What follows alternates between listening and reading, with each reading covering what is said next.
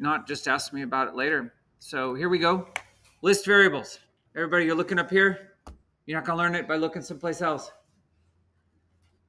A list is a new type of variable that holds a list of things.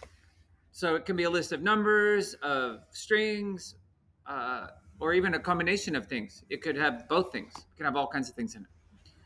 So a list, we can define them using square brackets, and you can put things inside of the square brackets with commas. See right here, I made a list AA, and I put 1, 3, 5, 2, 7 in there. So that creates a list called AA and puts 5 numbers into it.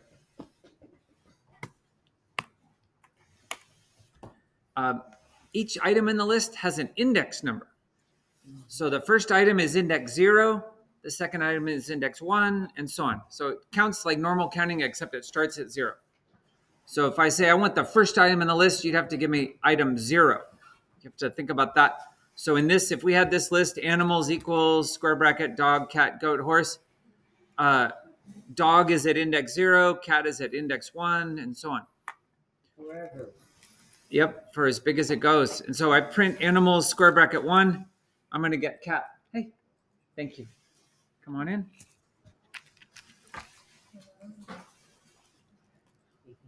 So this is an example of a list that has strings in it. AJ, you got to be quiet. We're doing notes and you're not even paying attention. So look up here, please. Here are some things you can do with lists. You can print them. If you just say print, then it prints it like this, puts little single quotes around each item if it's strings. You can get the length of a list. So I do LEN animals, and it prints the length of that list, which is 4. And you can print a particular item using the index value. And just like strings, we have methods we can use with lists. So the one we use the most is append. That's how you add something to a list. So right here, B equals empty square brackets. That creates a list with nothing in it. So sometimes you got to do that to start out something like, okay, I'm going to create the empty list, and then you're going to decide what you want to add to it later. Let's say you were doing some sort of game and you wanted to keep track of all the winners of the game, whoever won. You could start with an empty list because nobody's won yet, and then every time somebody wins, you could add their name to the list, for example. So here's b.append dog and b.append cat. Now, if I print this list, it's going to print dog, cat like that. But then check it out. This method right here is called sort, and it sorts the list alphabetically, or if it's numbers from lowest to highest. And then now that I print it after I sorted it, it prints cat and then dog. So the sort command sorts it in place. So you don't print the sort command. If I ask you to print a sorted list, you have to sort the list and then print it. You can't. You don't say print and then put the sort inside the print.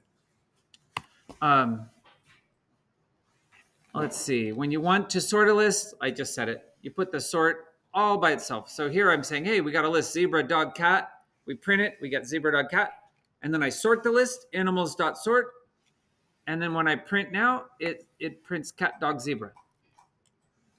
And you can't do this down here. You can't say print animals.sort. Mark my words, one of you today will betray me by trying that in today's program. So I'll forgive you, but you just have to sort and then print it. Don't try to print it and sort it at the same time. It's not a big deal.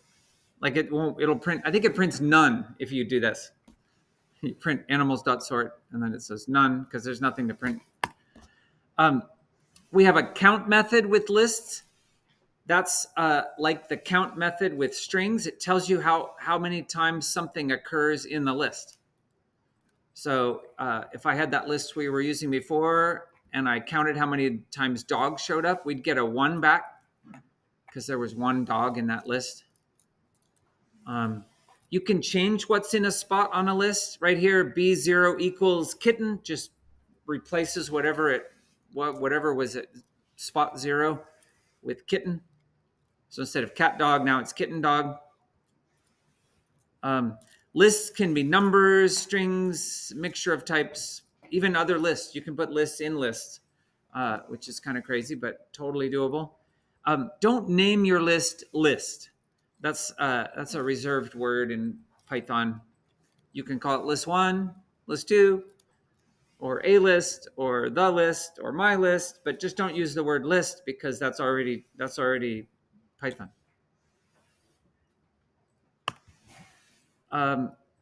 We can use a list with a loop. So this creates an empty list before the loop starts. Pet names equals empty list. And then I said, while true, name equals input, please enter a pet name. And then it adds that name to the list. So this would just repeat forever as you entered pet names: Spot, Fido, Ralphie, Little Monster. And then they would all those names would be getting added to the list. You're going to have to do a loop like this in the, today's program, but you'll have this slide deck. Any questions? I'm just barreling through, but okay, we're going to do a practice. So everybody open up REPL and make a new REPL, call it day 12 list. And we're going to do these things. And then I want to see it on your screen before we go ahead and do today's assignment. There's nothing like being told to do it. And you're like, oh, yeah, this seems easy. And then, wait a minute, what are we doing? I don't get it. So, by the way, it looks like on most of the computers, you're not being logged out automatically anymore. You're generally, in this lab, you're generally safe because you're the only class using this login. But I would log out just for more security. You don't really want to leave yourself logged in somewhere. Because I couldn't promise you that people in another class don't remember that the password to this login is code. So then, whoops.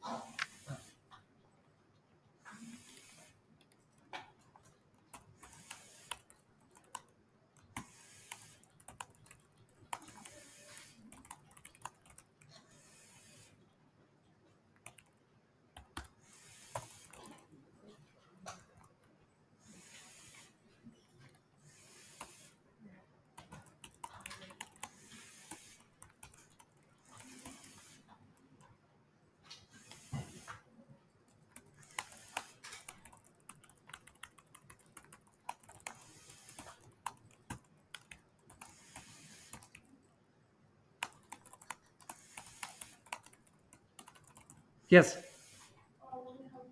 I can't hear you. What? Yeah, I have a moment right now.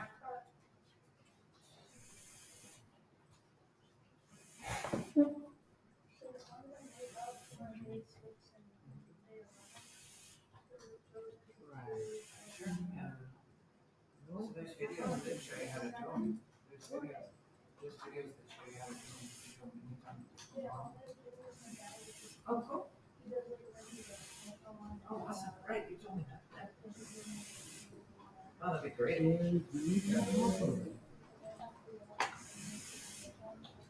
No, I want you to stay and do this program today. Yeah, stay here today. You got this to do today. If you finish this, then yeah, I don't mind at all. But let's get this one done. Oh my God.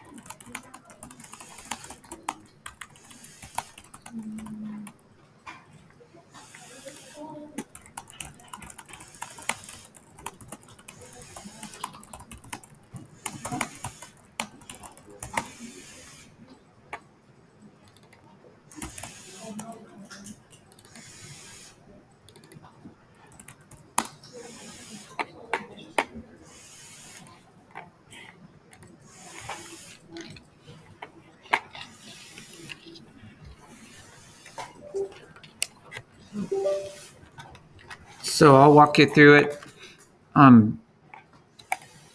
If you were stuck, I hope you were trying. You shouldn't just wait for me to do everything. Funny that I was still recording, but here we go. Day 12, practice. Well, we'll call it lists. Because, so I said, create a new REPL, name it day 12 list. Create a list with 3 friends' names. What's up? So then we're getting rid of this stuff. Hello. Wow. Something's wrong with my keyboard. It's not working. Yeah, but normally I do Control A and I can select names. Oh yeah, that's not really there. That's why I can't select it. All right. So names equals, and then put your friends' names. Scott, Mike, Pete. 3 friends of mine. Create a list with 3 friends' names. You use your friends' names, not my friends' names. That's crazy. You're not friends with my friend Mike. I know he doesn't know any of you. He lives 2 hours from here. No. I know you don't know Mike. No, I know you don't know Mike. I know. Let's just type your friends, please. We don't need to argue about it. I'm not telling you. 2 hours. Yeah. Nah. Print the list. Go ahead, print the list. Be brave. Well, here's good news about programming. If you did it wrong, it's just going to say you did it wrong. Like if you said print names, well, let's do 2 things wrong. It's going to say, I don't know what print means. And you're like, oh, right, I have to do print. And then if you say that, then you're like, it says, I don't know what name is. Oh, yeah. It says, do you mean names? Yeah, I did mean names. So it's no big deal. You're not going to hurt anybody if you make a little mistake. So here we go. Names equals Scott, Mike, Pete. Print names. And then I asked you to print the first name using square bracket 0. You try that. Print names, square bracket 0. Print names, square bracket 0. That's not very hard. I know it's new.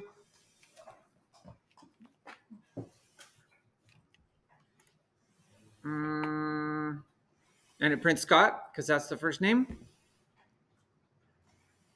And print the length of the list.